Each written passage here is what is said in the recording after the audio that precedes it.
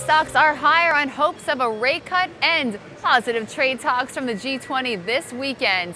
We're seeing a rise in oil today after lower inventories, and the Forex is, well, all on the downside. The euro dollar is in consolidation, dollar yen also in consolidation, and the pound is capped by a negative trend line. Short positions below 125.90 are favored with targets at 125.40 and 125.05 in extension.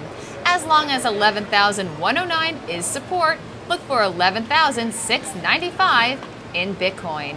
Silver is favoring long positions above 1518 with targets at 1535 and 1546 in extension. Follow Trading Central on Twitter for all of your Forex market updates, and for Trading Central Web TV from the New York Stock Exchange, Gold's upside prevails. Long position. Have a great Wednesday. We're closing early here in the U.S.